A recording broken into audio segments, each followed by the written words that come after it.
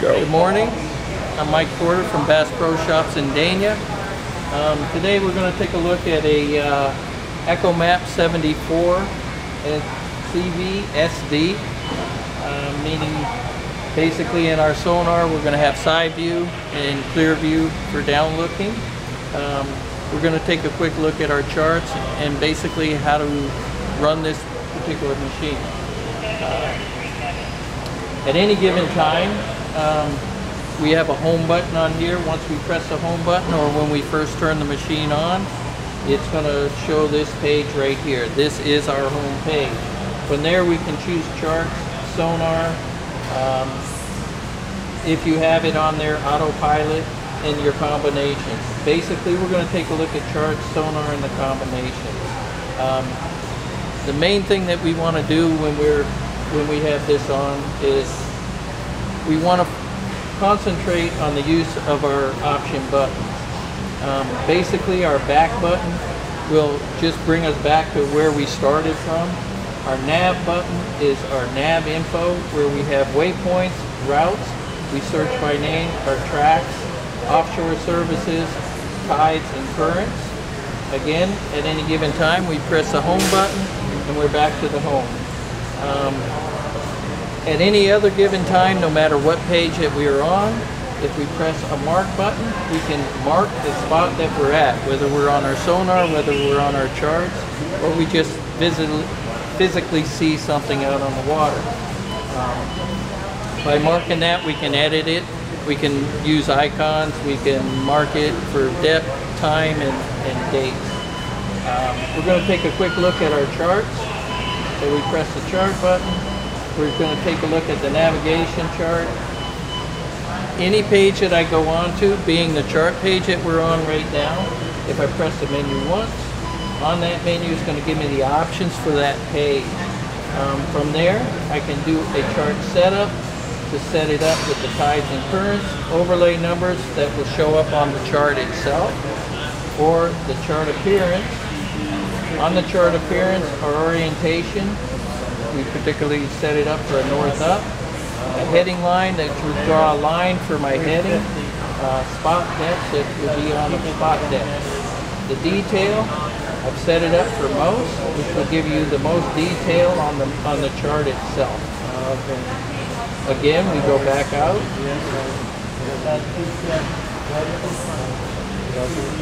And now we have our chart. This particular chart is set up in Key Biscayne Bay.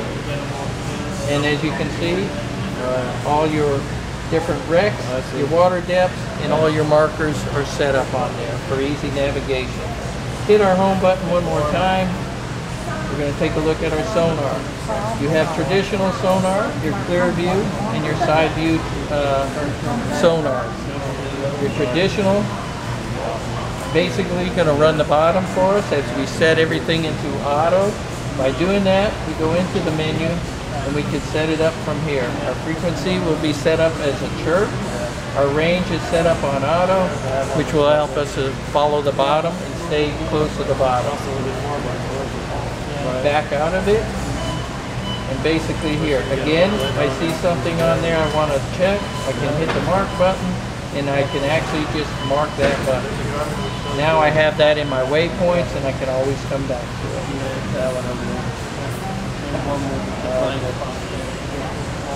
Combinations. Basically in our combos, we can set those up and we can detail them the way we want them to show. We can have a double map, we can have sonar with the map, or we can use a combination of all three, clear view, side view, and the traditional. Or we can set it up with 3 boxes of chart, traditional, and down view, clear view, which would be good for following wrecks and things like that in shallower water. Go back.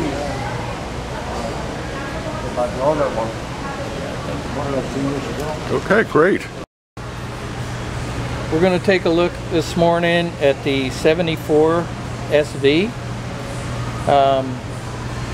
Basically on this unit, to learn how to do this unit, we want to concentrate on the usage of the menu itself, not so much looking at the screen. This is a touch screen, so it's quite useful to use, the same as you would use your telephone. On this particular model, when you first hit it, it's going to bring up your home page. As you see right here, your charts, sonar, frequently used, and basically your combos. The rest of this is options that will be on there that you can use later on. On the bottom down here, this is basically what you would use on your buttons as far as to go back or to go forward once you choose something. Your settings are what you would look at for your main menu. This would be your main menu here. Again, to go back, we press the back button and it brings us back. Your nav information brings you up your waypoints, your routes, your tracks, searching by name, inland surfaces, your tides, currents, and then managing your data, any updates and things like that. Again, we press the back button. Your mark button, no matter what page you're into, you press the mark button and you have marked a spot. In there you can edit it through this, delete it, or move it. Your menu, basically whatever page that you're into, once you hit your menu, it's going to give you the option of the page. Right now we're going to look at the chart. We're going to use a navigation chart. Once we're in the navigation, again, our menu button is going to bring us to set up the options of the page. Your waypoint tracks, quick draw contours, chart setup, other vessels. That will not be a part of it unless we have an AIS or a MARP setup. Your chart, here's your tide currents, overlay numbers, your rose compass, and your chart appearance. On your chart appearance, your orientation to set up north up, your heading line, which would draw you a line in the heading you're taking, spot depths that would be on the chart, depth shading that you could shade any part of the chart for a certain depth that you would be targeting. Your detail will allow the amount of detail that would be on your chart. We're going to mark it up to most, back it back out. Your world map, it's already set up as a base map. Your shower shading, again for safety reasons, for the draft of your boat when running in shallow waters. Go back to your home page. We have a sonar page. In the sonar page, in our traditional first, our traditional basically is set up in a chirp, and that would also be for the 740. Would be the same type of setup with that, depending on the transducer that you're using on that. Again, we have a menu. We set up the menu and it gives you the options for your page.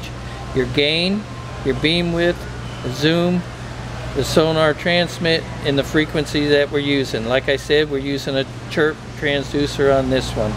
The range would be on auto. Setting it on auto will actually follow the bottom for you unless you're targeting a certain bottom depth. Your sonar setup, again, your depth line, on-screen control, overlay numbers that would show your depth, whether the size that you would want on there. Your appearance basically would be your background color scheme, your A scope for instant what would be on the screen, your fish symbols for setting up fish symbols, putting them in at depth, back out, and it would show up on your screen here. Now the fish will show up on there. It will actually follow bottom for you. Here's your fish coming in here, 26 feet, 8 feet, and multiple fish. We'll back out again. We get into our clear view.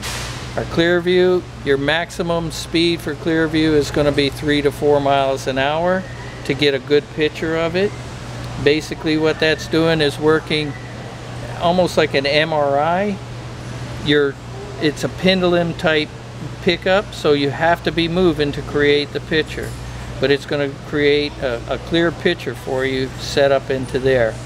Again, on your main menu, you can set your contrast, your range, your brightness, your zoom. And again, just like any of the other sonars, your scroll speed, on speed screen control. Overlay numbers for the size that you want onto it. Again, we can back out of here. And we're going to do a side view. The side view here, you have your range buttons on both sides here. Minus, you can see 70 feet and 100 feet. You can preset those, or you just set them as you want to go as you're using it. This dark area right here is your water column going down and then comes out to the sides. Here's the bottom of the on your starboard side. This is the bottom on your port side. You can actually see the shadows from rock formations and things like that. Again, our menu's here, and we can do the exact same thing we showed on the last two. Contrast, range, brightness, zoom, and the sonar setup. At any given time you hit home, and it's going to bring you right back to the home setting. From the home setting, no matter where you're at, again, anywhere whatever page that you're on, hitting the mark button is going to allow you to mark whatever it is at any given time, whether you see something in the water, whether you see something on your sonar, or there's something on the map.